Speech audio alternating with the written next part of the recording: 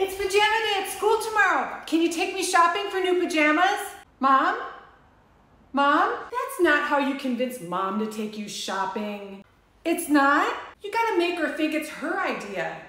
Wait, why are you helping me? If Mom goes shopping, it'll be too late to cook dinner and she'll probably get a pizza. Okay, so how do I make her think it's her idea? First, she needs to hear about a sale or a shopping hack at a store that she likes. Ooh, I like it. Get her thinking about shopping.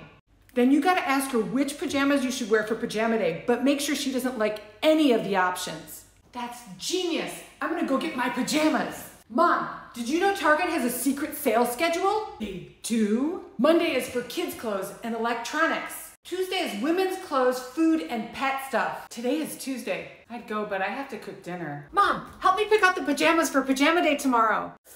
These are too short. You can't wear them to school.